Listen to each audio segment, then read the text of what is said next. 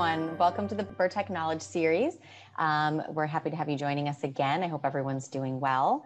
This meeting is being recorded as we post all these on our YouTube channel a few days after we host them. And so this one will be on by early next week.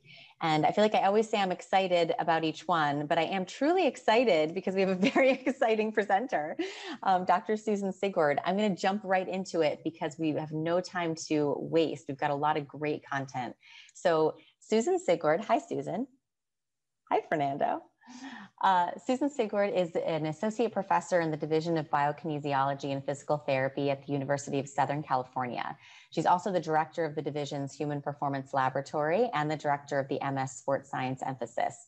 Dr. Sigward's research aims to identify and ameliorate impaired mechanics that relate to lower extremity injury with a focus on knee injury and rehab.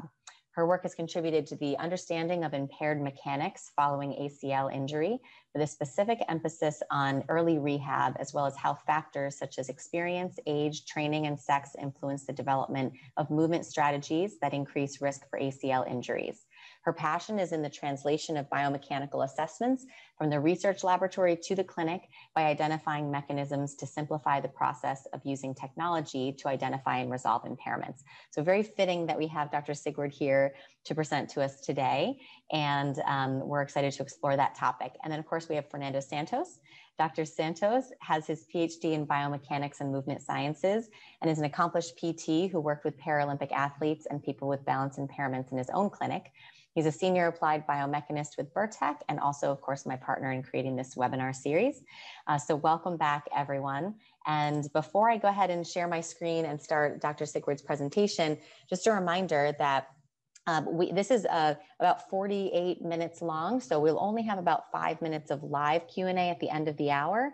So please, please don't hesitate to put your questions in the chat function in Zoom throughout the pre-recording when we play that. And then Dr. Sigward and Dr. Santos will answer those questions as they come up, and then they'll continue to answer those in the Q&A at the end.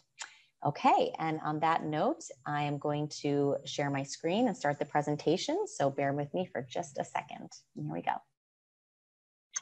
Thanks, Alyssa and Fernando, for inviting me.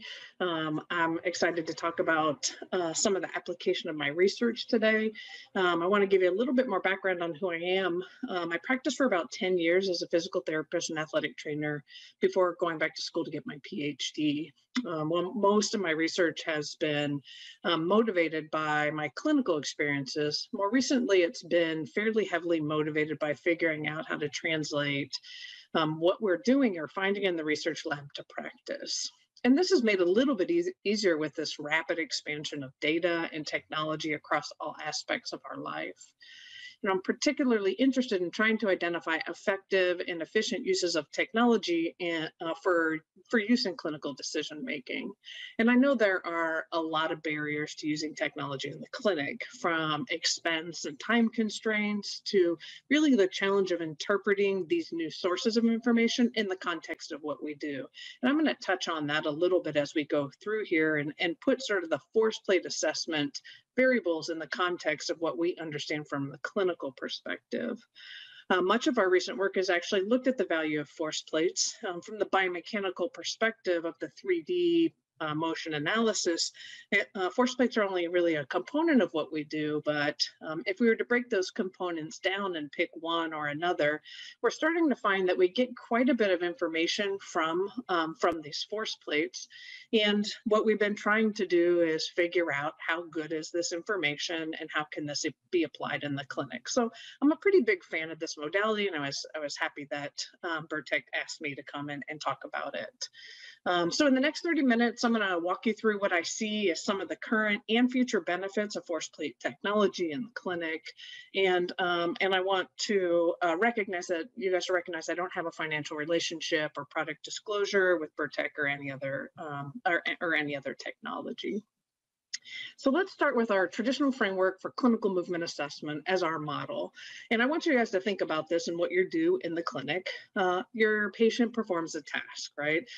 You observe the movement and you assess it with respect to a set of expectations, and then you interpret good or bad, acceptable or unacceptable, based on a set of criteria that you've established. Now, keep in mind when you're doing movement assessments, and then when we go to add technology on, we keep the same framework, but we need to fill these blanks in a little bit differently. So first of all, using force plates or technology doesn't really allow us to assess fancier movements. It allows us to be better at assessing the movements that we're currently assessing. So a couple things that you need is you need a relevant task, and then you need task-specific expectations and criterion. So think about this and what you're doing now. If you have an ACL, someone with the ACL injury, and think about your exercises and your movement strategies and what tasks do you use to assess how they're doing. Now, I think about maybe a step down, a squat, a jump, a single limb hop. These are fairly patterned movements.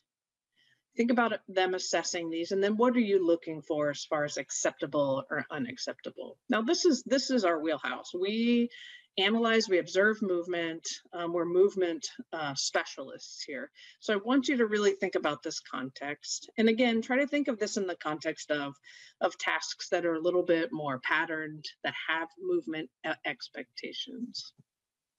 So let's now put our ACL population in here. And let's throw a little bit of research in and say, if we use this framework here, we know that there are very well documented movement deficits that we target in rehabilitation after ACL reconstruction. So we're going to review some of these too. Consistent across tasks and throughout recovery, these individuals struggle to regain knee function. And this knee function that they're struggling to regain is specifically in the sagittal plane. Now, these impairments, movement impairments, are described through the following sort of biomechanical variables. So decrease in limb loading, decrease in knee flexion excursion, extensor moment, power, and then sort of associated compensations. You could think of associated compensations in the sagittal plane, maybe ankle load or hip load, or ankle moments, or ankle angles or hip angles.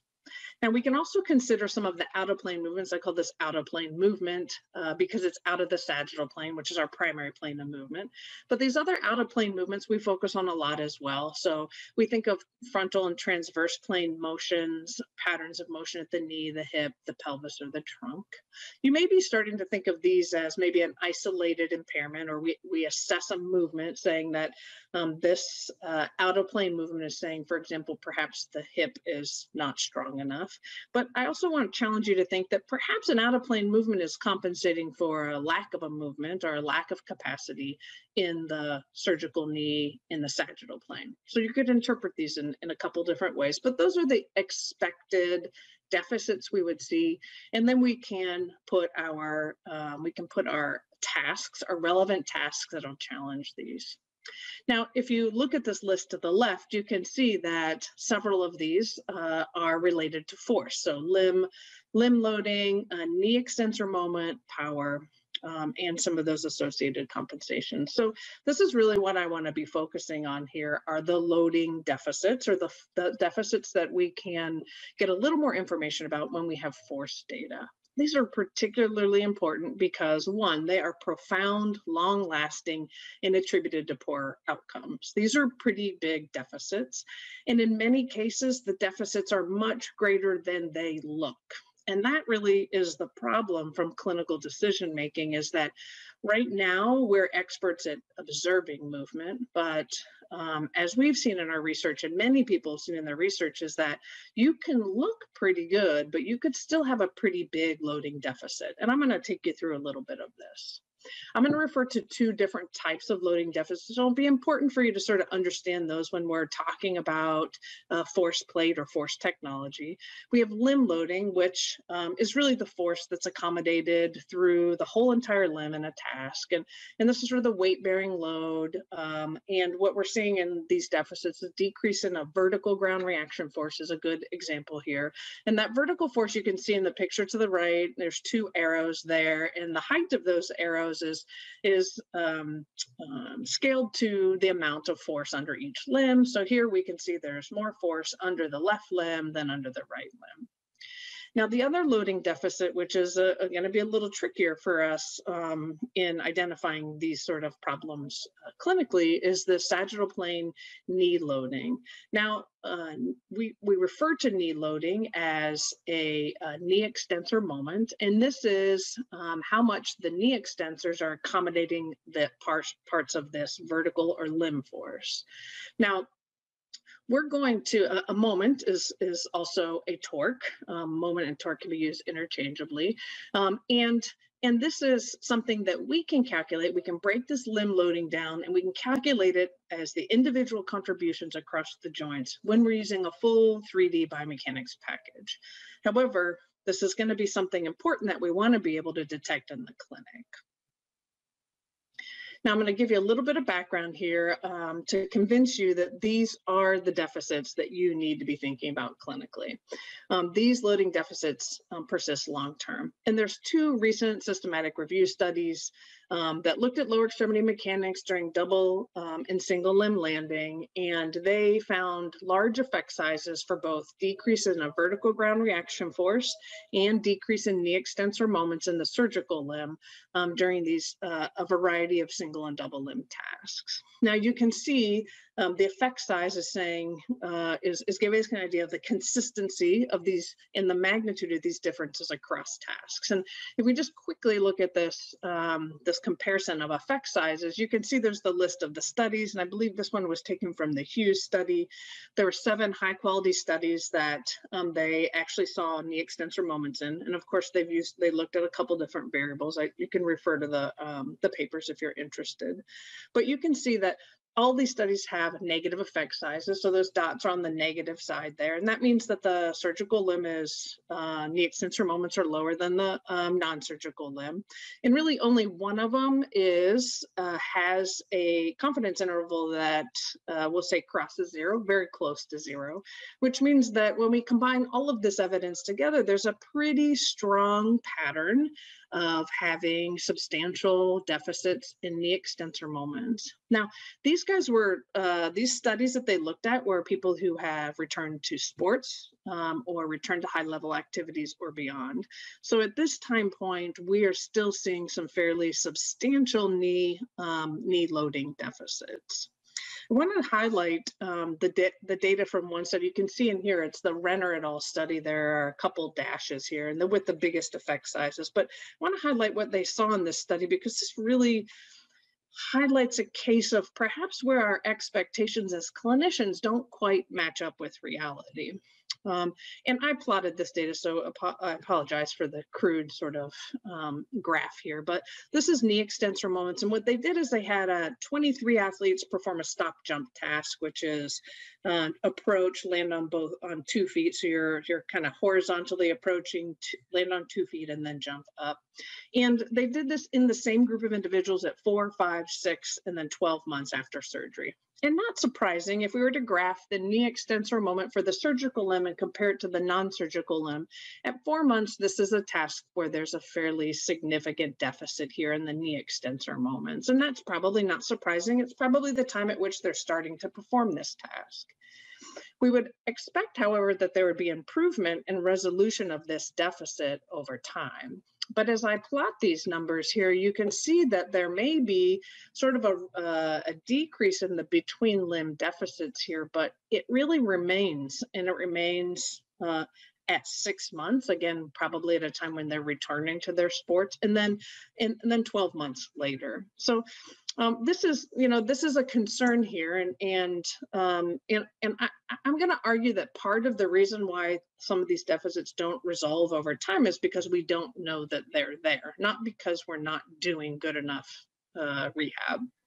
I want to highlight one more thing with respect to all these studies is that if we look at these same studies, these are similar studies. These were the ones that were looking at knee flexion angle, and we look at deficits in knee flexion angle across studies. We can see that these decreases in the surgical limb, or negative effect sizes here, are really very inconsistent across studies. The effect sizes are small, and I believe there are only 5 out of 18 of these effect sizes that don't cross 0. So those that are crossing 0 are not going to support the fact that this is a very consistent finding. So this goes back to the fact that we may not be able to see what's going on. And I'm just using knee flexion angle as an example here. There were other, again, other angle measurements that they looked at in these studies. So let's consider these deficits in sort of our criterion-based rehab. And if you progress your patient to more demanding tasks when they look good in a less demanding task, then you're following a criterion-based progression. And this progression here was adapted from a consensus statement in 2016. So my guess is that people are generally following this sort of progression, and that something harder happens after they do something well that is easier. So as far as loading is concerned, we want to be able to do this. You think about strength training, you progressively load, and that is going to induce muscle adaptation, improve strength, in this case, improve the mechanics and improve the function, and then allow them to do higher demanding tasks. The studies we just talked about are included in those reviews, identify deficits sort of at this later time point here as they're returning to sport or returning to play, and then the one study across those time periods. However, what I want to do here is take a few minutes to illustrate what these loading deficits look like in early rehab and how our expectations are very clearly not matching our reality.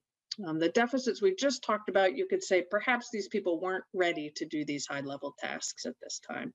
But I'm going to kind of give you an idea of perhaps one of the underlying issues with not seeing these deficits early on. Now, unweighted double limb squat during early rehabilitation is, it's probably started really early. And by the end of early rehabilitation, by the time you're returning to your sport-specific drills, you're expecting that they can do a squat, a body weight squat, and do that pretty well. Certainly by 3 to 5 months, loading during squatting is not a primary focus in exercises. I love looking at squatting because it's a common task. It's not so complex. It represents, perhaps an early exercise that the patients are doing, and it has recognized performance expectations. Both legs are going down and coming up. There's not a shift to either side. So I like this task sort of as a measure of what patterns these guys are adopting. So let me walk you through some data. And this is one of the studies that we've published, but we've looked at a lot of data since this with a very similar results. So this is really very consistent. We had individuals squat, go down as far as you can, come back up, do this without pain, and repeat this task 3 times for 3 different trials. And then we measured their knee extensor moments and then the ground reaction forces, which is their limb loading. And these guys did this at 3 months post-op and at 5 months post-op. And these were sort of typically progressing people. They didn't have any other extra injuries. They weren't in non-weight bearing situations in early rehab. And what we found here is you can see here on the x-axis is the time for 3 and then 5 months. For knee extensor moment, sorry, the graph's off here a little bit, the surgical limb is in red and the non-surgical in black. And you can see that the knee extensor moment is lower in the surgical versus the non-surgical limb at 3 and 5 months. Now, this deficit is about 38% at 3 months. And these same people 2 months later continue to have a 30% deficit in how much they're loading their knee extensors in a submaximal task. Now, when we look at the stats here, this was not a significant difference or improvement over time. So we can see this is probably improving a little bit, but certainly not to what I would expect clinically. Now, when we look at the ground reaction forces, we see a difference at both time periods. The magnitude of this difference is quite a bit smaller. And this, to me, it means that the limb loading in the surgical limb at both time points is less than the limb loading in the non-surgical limb. So they're just not putting as much weight on their leg. They're shifting it over to the opposite leg. Now, what makes these issues really hard to identify clinically, I'm going back to this absence of really appreciable differences in joint angles. when we looked at the differences in hip angle, ankle angle, and knee angle, we saw a 3-degree difference between limbs and knee flexion angle, and no difference in hip angle or hip or ankle angle, which really, again, even if we're looking at these, visually looking at these, or even recording this with some sort of video recording, 3-degree difference is really hard to identify. And a 3-degree difference is attributed to almost a 40% decrease in how much they're using their knee extensors. So this to me and our group was, you know, what's going on? There's something here that's not quite right. Now, what we did is we looked a little bit further into this information, because one thing that we can sort of see a sort of a mismatch here is this 38 versus the 15 or the 13%. So how are they really underloading their knees so much when they're only shifting a little bit of their body weight over to the other leg? So what we did find in this is that we calculated how much of this limb load was being accommodated at the knee versus the hip, and we created a ratio out of that. So this hip to knee extensor moment ratio. And in the non-surgical limb, you can see that at both time points, that ratio is at about 1. And that means that there was sort of an equal distribution in the hip extensor moment and the knee extensor moment. However, you can see in the surgical limb that the ratio is higher than that, which means there was preferential loading of the hip extensors versus the knee extensors. And again, this is without appreciable differences in angles. What we found later in sort of combing through this data is we found that the way that the individuals were accomplishing this decrease in knee extensor moment at month 3 was they were decreasing their ground reaction force and shifting to the hip. So a combination of strategies, each individual was using a combination of strategies. Now, 5 months, these same individuals with still a profound knee extensor moment deficit, when we looked at that data, it appeared that this knee problem, this knee deficit, was really accomplished by shifting to the hip.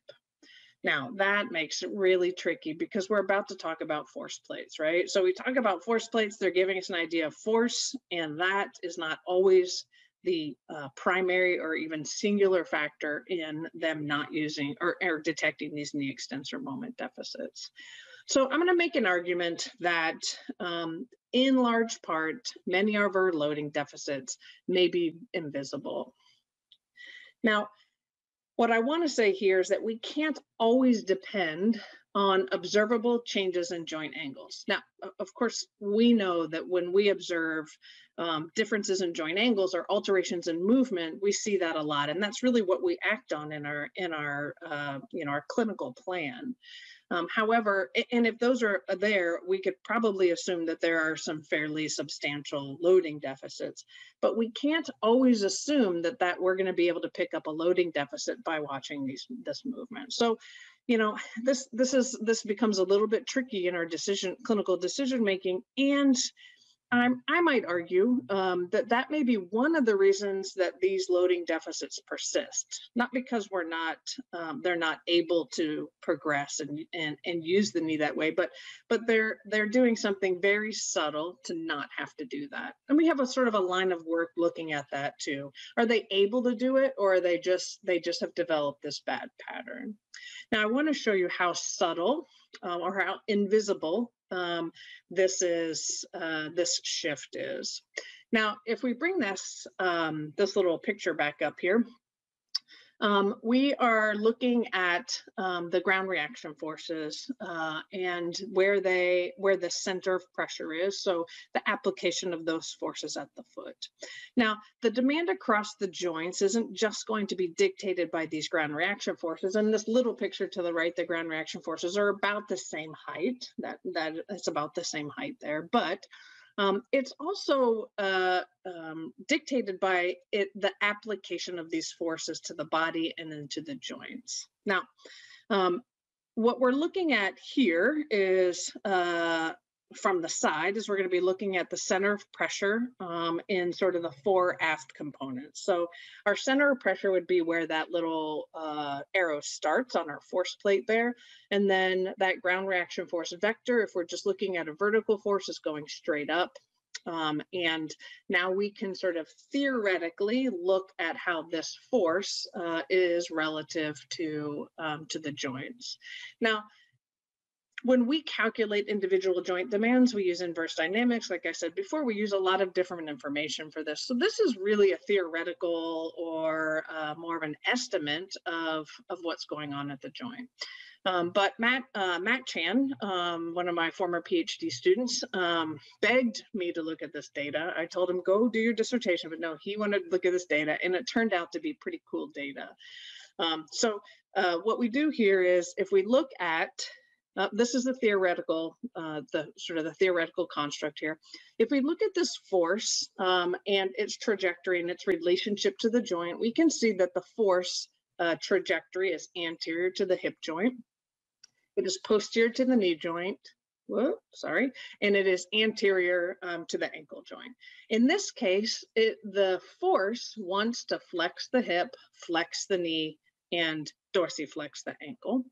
And that force is being applied to those joints at a distance, which is the moment arm. And the moment arm there for the hip and the knee are illustrated in these dashed lines. Now, if we think about a torque, it's force times moment arm. So if the force is the same at both of these joints, but the moment arm is greater, then it is placing a larger demand at the joint. So in this case, and again, this is very theoretical estimate, with the center of pressure being back here on the foot, this vertical force has a larger moment arm at the knee than at the hip, which is now requiring the knee to produce more torque than the hip. Now, if we were to theoretically move this center of pressure forward, and I apologize, it looks like it's moved it to the toenails there, which is not accurate. I think my arrow might be off of my illustration a little bit, but bear with me. Let's pretend that the foot's a little longer.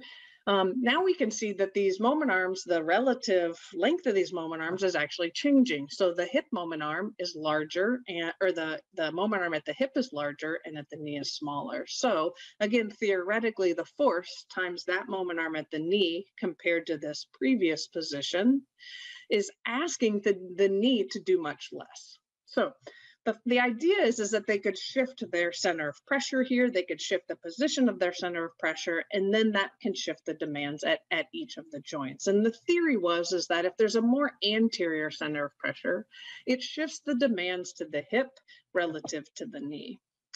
And in fact, when we looked at these data, we found that that was true. So again, this is a hip to knee extensor moment ratio, and a 1 is going to be equal distribution from the hip and the knee. Now we plotted the surgical and the non-surgical limb data for these. So each of these dots is a limb, with the non-surgical limb being the circles and the surgical limb being the X's. So it shouldn't be a surprise that there are a lot of X's over here based on the data that we talked about, right? So these guys are generally using a strategy that's a little bit more hip dominant. And then you can see as you come back over here on the Y-axis, they shifted their center of pressure slightly more forward in their foot. So this would be the heel at 0, and 100% would be probably what I have here in this picture at the toenails. So in fact, we did find that there was a relationship between how they shifted their center of pressure and how they distributed their forces within that limb. Now, when we considered that data there, so here we want to say, how can we use this information just from a force plate? And let me back up and tell you that a force plate gives you the force and the center of pressure. So it can tell you where on that plate most of that force is being applied. And what we said is now can we look at how these guys are performing this task? And does that center of pressure explain how they are compensating? So this right here is the between limb center of pressure ratio right here. And at 1, that means the center of pressure is going to be at the same spot between the two limbs, right? If it's a greater than 1, then that center of pressure was positioned more anteriorly in the surgical limb. And if it was less than 1, the center of pressure was going to be placed more posteriorly in the surgical limb. So when we look at all of these individuals, so these are now, this is looking at both limbs, and these are individuals. Some of them are clustering down here behind 1, and then we have a cluster of these up here, where that difference between limbs is related to a bigger shift anteriorly in that surgical limb. And in fact, these people that shifted anteriorly had a larger hip to knee extensor ratio. So that means that they were using more hip than knee to perform this task. Now, what's interesting is we looked at this difference, we took this difference and we combined it with the difference between limbs and their vertical ground reaction force. And that's what we looked at in our first study.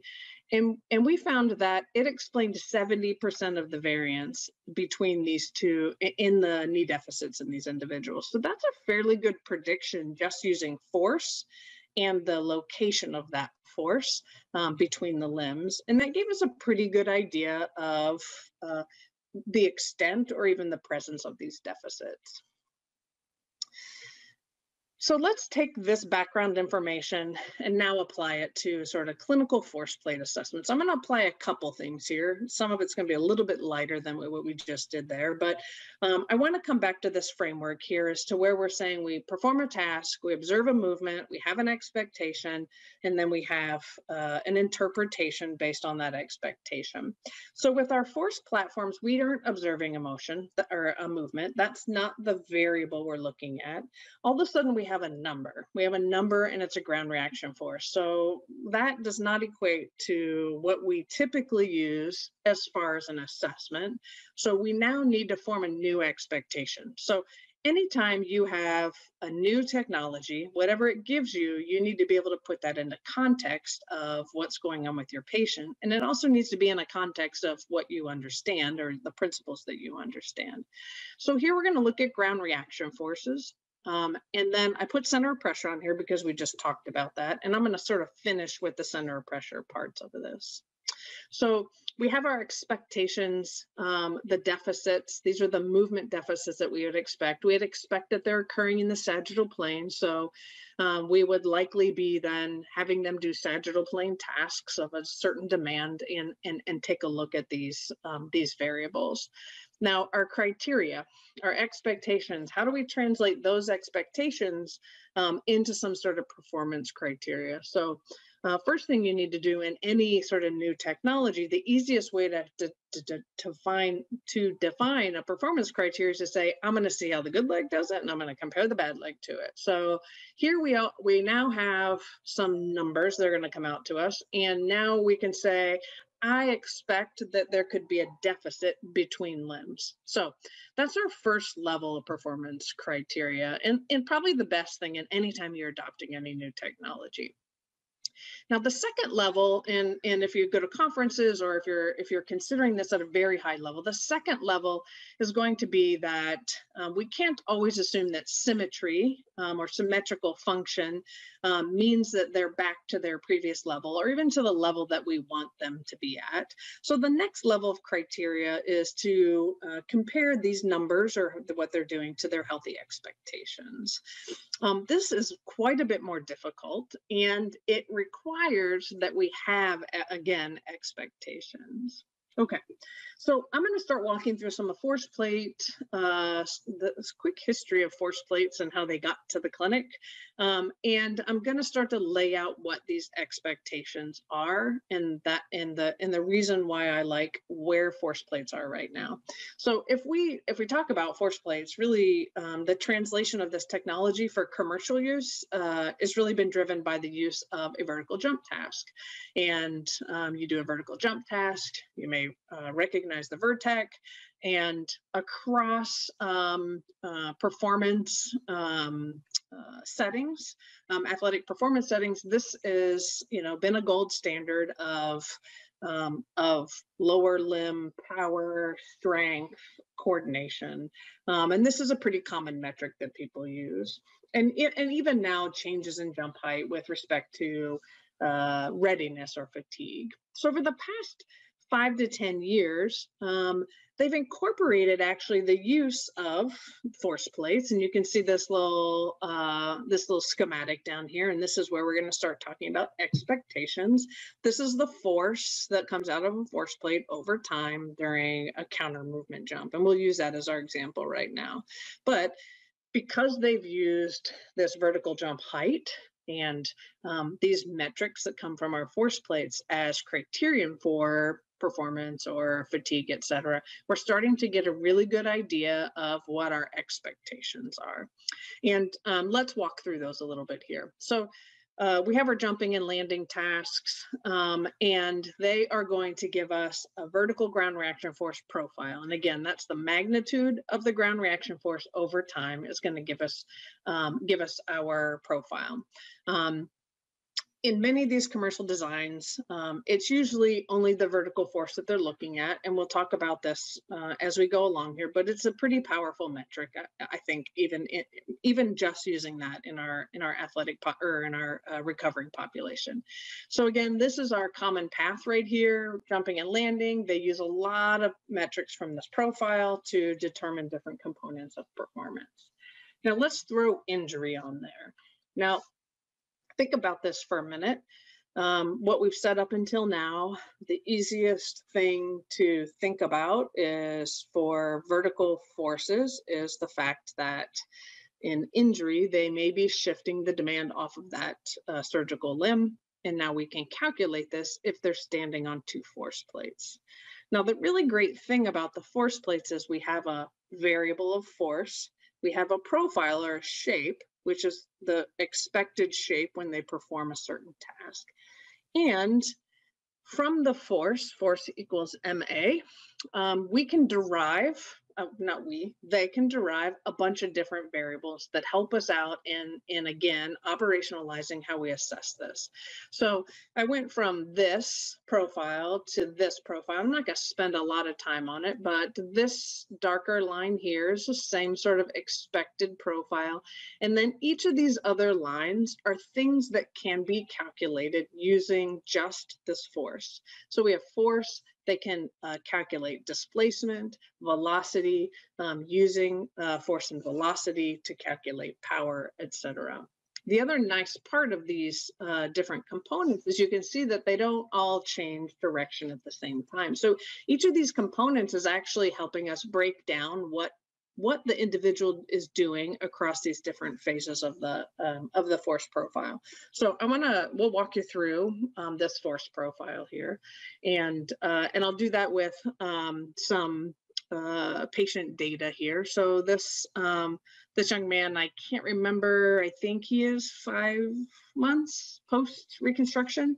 And he's performing a vertical jump, and you can see here is his vertical ground reaction force time curve, and we have the left leg is his surgical leg compared to his right leg, so in red and in black.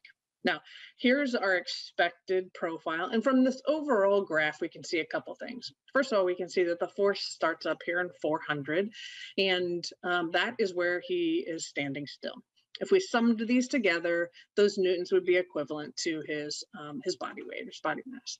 So we can see that there's something going on here, right? And then it drops down to 0. So that means he's in the air, and then we have a high force on the other side. So already we could break down this entire movement into the jump, flight, and landing phases. So let's go a little bit further here, and we can look at these graphs and say, okay, there looks like there's a difference between the right and the left leg. So let's break this down a little bit further here. Now, in this jumpy, repeated, short video here, what we're looking at is going from the standing at those lines around 400 newtons to the unweighting phase. So in the counter movement jump, they drop down from this standing position, and they're dropping their center of mass, creating the unweighting phase here where the force is less than the body weight. And what this does is it leads to this sort of eccentric contraction. So this eccentric phase. So when they drop their body weight, they're eventually going to have to slow that center of mass down and reverse it to jump back up. And that is what's happening right here. Now, these phases are usually identified based on a combination of the force, the velocity, or the center mass displacement that we looked at before. But what happens in this eccentric phase here is you can see that there is, at least in his left leg, there's a little bit of a bump here. Now, if we looked at this whole ground reaction force curve, I would first say, even if I combined this together, that I don't think the shape of that curve is what I expect. I expect to see two bumps, a bump here and a bump here, and that they'd be at least closer together. So here, we are looking at the force that's being generated as he's about to, or slowing the lowering of his body weight and about to reverse that. And this is going to sort of coincide with that deepest position, or where we see there in his lowering. Now, the great part again about this curve is we can visually look at it and say, whoa, the red and the black line look different here, and look quite a bit different. We could pick a peak number and we could quantify a percent difference. We could also look at how much area is under this curve here. So how much of that sort of total force, or what we call impulse, is being accommodated in each of these limbs. So not only can we look at a difference between limbs, we can say it's during this eccentric portion of this task. Now, if we move on to our next phase, you can see that we do have this, this point from the lowest position. We have that first peak, and I'll see if I can do this with my video, to the leaving the ground. So that is where they generate this maximum propulsive force. So this is going to be a concentric contraction versus this being eccentric control here at the bottom. And again, we can compare that there are different magnitudes. He's using his right leg more than his left leg to create this maximum force. We could look at area under the curve. Oh, excuse me. We could look at area under the curve, but again, the expected shape of this curve and the other variables give us a phase to look at. We have a phase. We know what part of the task they have a deficit in. We have two limbs that we can compare to each other. We obviously have a flight phase, and we can use some information to estimate how high he jumps. So that goes to a performance variable. And then we have this landing phase. And I have to say, I don't love assessing the landing phase after a counter movement jump, because it could very much depend on how well they jumped in the air. But you can see a very similar force profile during a drop land, where you see this really high peak landing force. And if you look really closely here at this graph, you can see that he's accommodating the landing in his right leg more than his left here. And then as he goes through and starts to stabilize here, more of that again is happening in his right leg compared to his left. That's an example of a counter movement jump, looking at forces in two limbs, giving us an expected curve, telling us that how he's performing the jump overall and how each of the limbs are performing. From there, we can pick numbers off if we want to, and put some objective criteria to that. So in this case, and this is something that's fairly available right now, again, for the sort of the athletic population, in this case, we get a great idea about limb loading performance. We can quantify force, we can quantify power, and we can break this down over time.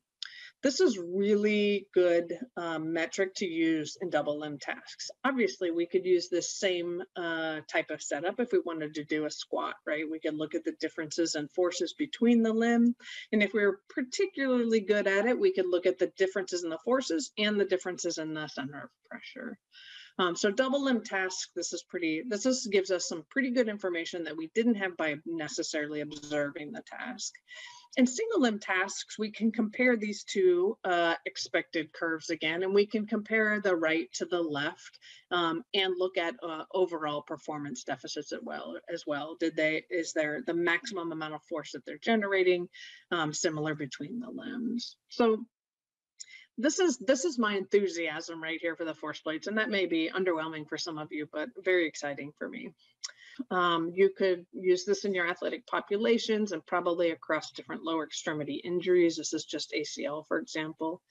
but what it doesn't do is give us our individual joint contributions. So this issue of not being able to identify individual joint contributions is an issue if we reflect back on the slides that I showed before. What I want to do in the last few pieces of this talk are just to sort of walk through some concepts that if we were to apply some of these concepts here, or maybe future concepts, we might be able to get a little more information about these individual joint contributions. So if you remember in the previous slide, the ground reaction force, the difference between limbs and ground reaction force was not even our primary variable in understanding what was happening at the joint. So what we needed to take into consideration was the location, again, of this center of pressure, and or more importantly, sort of the location of this ground reaction force vector relative to each of these joint centers. Now, again, these are estimations of how that total load is going to be distributed throughout the joints. But a couple things that we've been doing here using our force plate technology, along with the synchronization of a 2D video camera, we've been sort of using an overlay of this information to be able, again, to estimate how one joint may be acting or one limb may be acting versus another. Now, this is sort of a crude overlay here. It requires that we take video and we synchronize it with the force plates. And these arrows, these artificial arrows coming up, are literally the same arrows that we're seeing in our 3D assessments. And here we can do what I just did earlier when we were drawing these lines and getting an idea of what the moment arms for the external force are. So I'm going to give you a second to take a look at these. And if we were to say the green versus the yellow here, think about this. Think about the distance from this force to the joint centers, which are crudely measured with dots that we placed on them, but probably good enough for understanding this concept. So think about these moment arms and think about which one of these colors is reflecting a lower demand on the knee and a higher demand at the hip.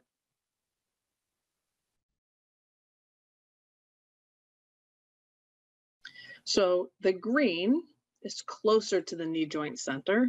So this force has a small moment arm, and it is not requiring a large demand from the knee extensors.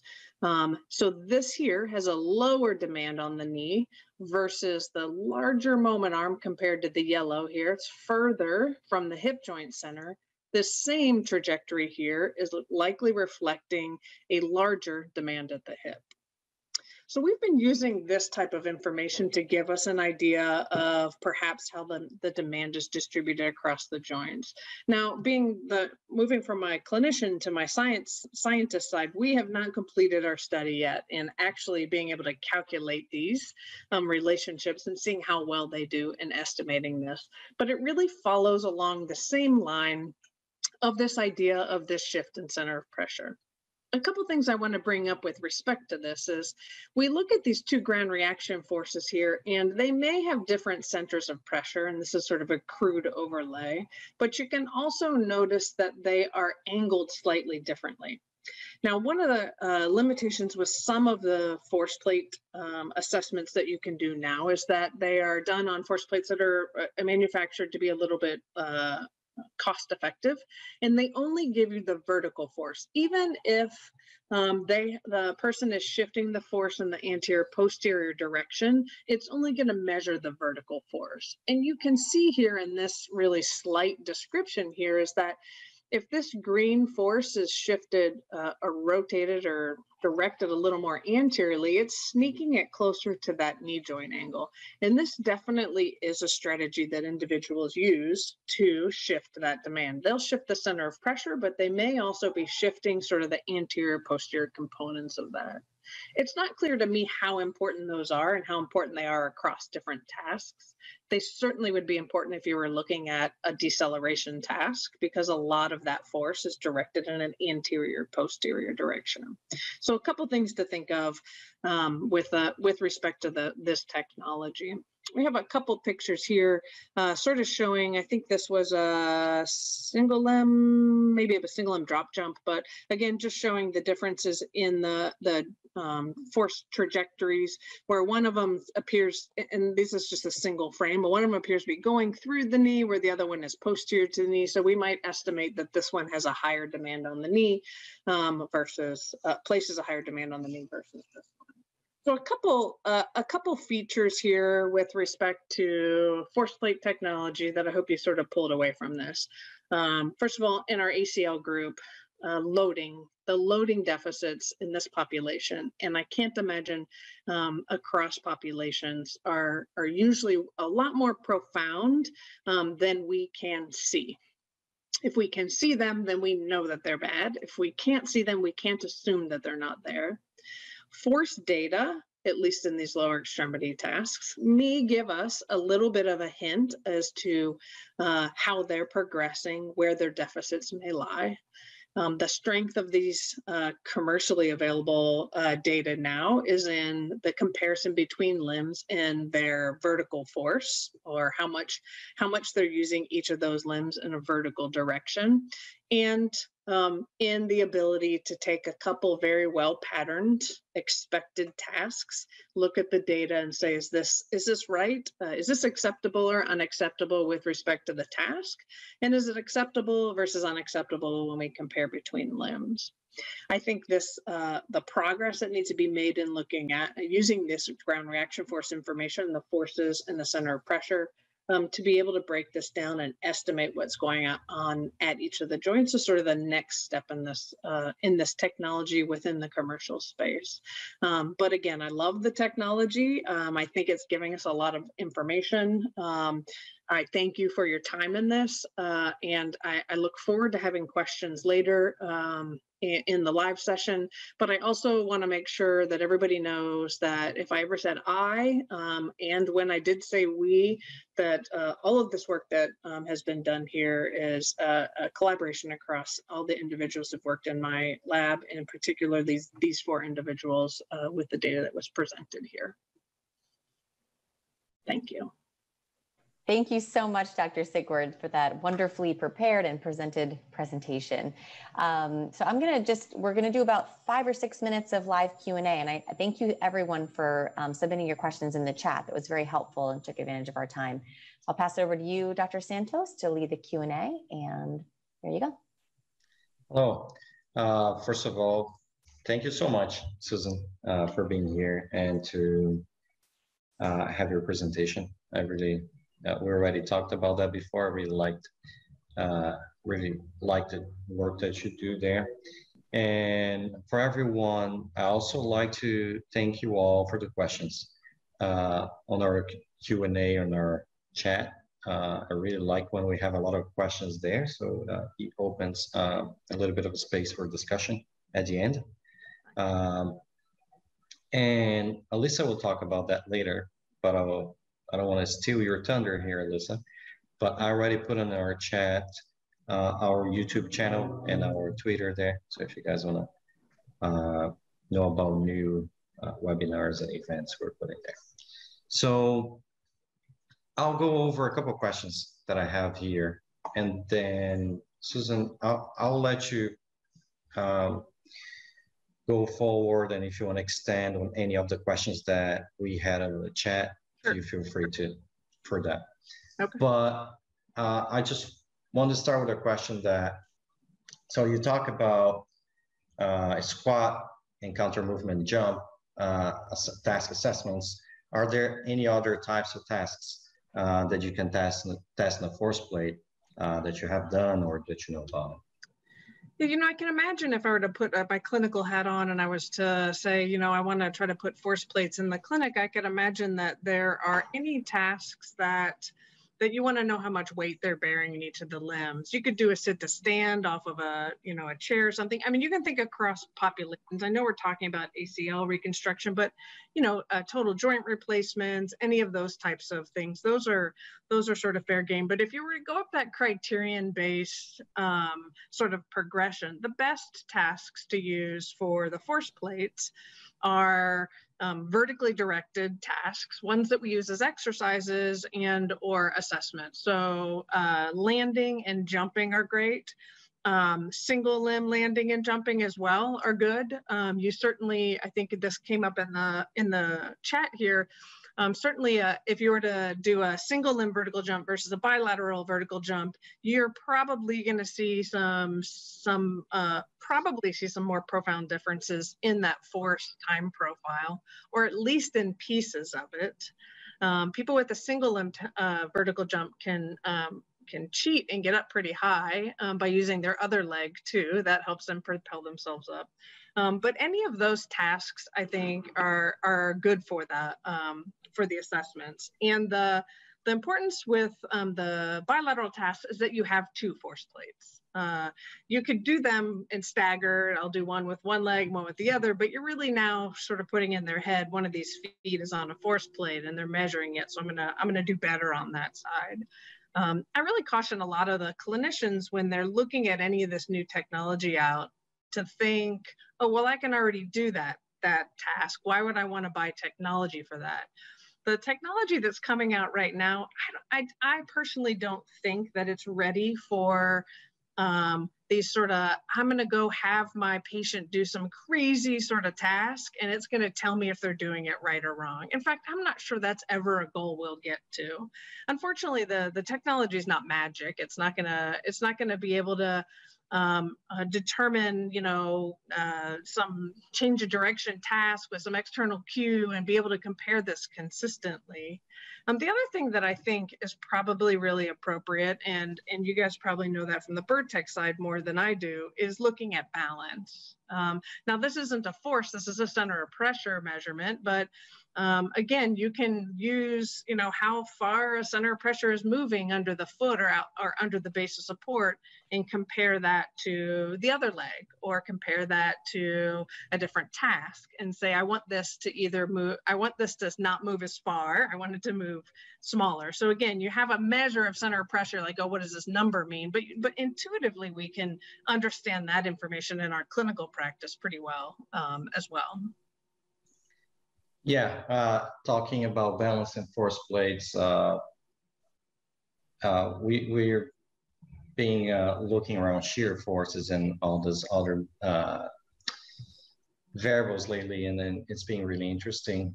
Just to corroborate with what you said here, with athletes, the way I used to use a way that I really like, if you have athletes that you have a specific team and you have this control that you can actually have them throughout the whole season. We used to do a lot of this before, during, postseason, and if you can have this data points of one specific athlete, it's way easier for you to start seeing, hey, there's one side here with something, my goal, or something is going on right now. So if you can do this assessment continuously in an athlete, I feel like this can also work as injury prevention. I know there's a lot of research to be done. I know there's a lot of things for us to still work on that. I also agree that, I don't know if we're looking forward to say, you're doing wrong, you're doing right, you're doing right, but I think interpretation is important coming from the clinician. Yeah. And to have interpretation, it's you have to build the equipment, you have to learn about the equipment, and you have to understand what data you're getting from there. And that's. I wanted to throw one question out before too many people took off. I'm wondering, and I think I had them put a little poll together. I'm wondering of the people here in this talk, what is your familiarity with force plates? Oh, there it is. And I hope that was the answer was written well enough. Nice. Wow. Get out, nice. Oh, changing numbers. There we go. Now, I hope that I do see some research related people on this call here. So I hope that the 16%, 17% isn't skewed by those who have access to these because of research. Sherry, who else is on here? Because, you know, I think this technology is becoming much more accessible to the sort of consumer, being the physical therapist and the athlete, because of what the teams have been doing. The teams have been using this, and they've been translating. Oh, that's pretty good there. They've been translating this information into that practical world.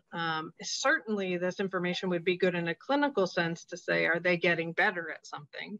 Obviously, we don't have the healthy person, the person when they're healthy, when you're in the clinic. You haven't seen them before, so you don't have your baseline data.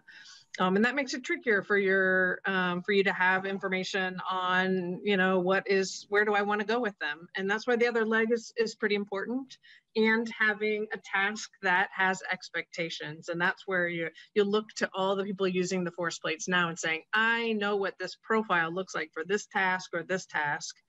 And the profile that I showed with that particular athlete, actually the overall profile I didn't like, because the first sort of peak in that in the jump force, which is indicating where it was decelerating, was very low compared to the second peak. So you could sort of say, oh, I understand what the shape looks like, and I don't think that looked good. And I don't think it looked good between the two limbs. So you can start, you know, making a little more judgment on that when you have a task that's done fairly consistently. Yeah, to me, the poll is really interesting, because I was not expecting 53% of people, and that's really good. That to me means that there is a big interest there, and people I think actually it might be want a sample bias for sure. Yeah, it could be a sample bias. I always like to think positive about that.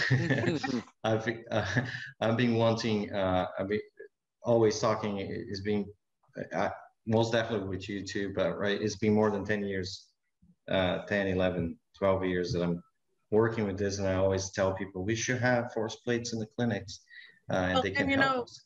And honestly, that's the challenge back to Bertec is, you know, having products, having products that are very easy to do and have options that make the cost, the juice worth the squeeze there when it comes to the clinic. I'm really enthusiastic about the progress and the direction of a lot of the force plate companies. So this is my little jab to get people to, you know,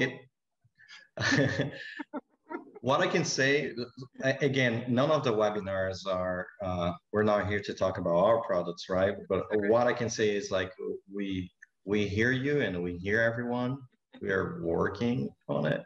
You guys can thank me later. We're working on it. We have the accuracy as our always, like, is our main focus for everything. So. But the other thing too, I think, when you're talking from a clinical perspective, the cost is huge, how easy it is to do the test, how much the test makes sense.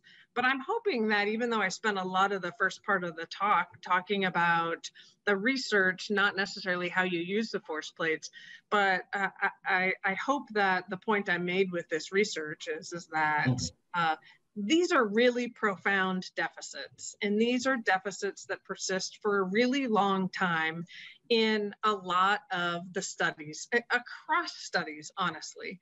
And I know when I first started seeing these studies coming from the clinical side, I said, oh, well, these guys must not be getting very good physical therapy. But honestly, that's just not the answer. That's not the answer at all. I think that there are things that we don't see, and then we don't see them, so we can't address them. And then our patients, they adopt these underloading strategies, and then they get comfortable and they perform just fine otherwise. So they continue on. So I'm hoping as the world turns towards more technology, and that technology, the clinicians can find meaning in it and application with that technology and help improve outcomes.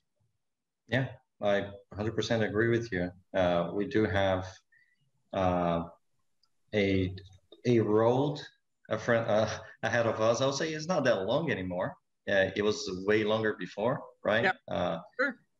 If we talk about amputees or other more like vertical forces on people, I remember I told you, and I joke about that, right? I have patients and I say, okay, 20% on that leg, how you do that, right? And sometimes technologies are there for help us, but we also have to understand what is the data that is giving us. And unfortunately, we still don't have something that will just give you all the results. And I don't believe we'll have that, because the results has to come from the clinician, right? So that is probably a good place to wrap up. I'm the timekeeper, struggling with figuring out how long to let you go over, because it's such good stuff, and I don't want people to feel like they're missing out if they drop off.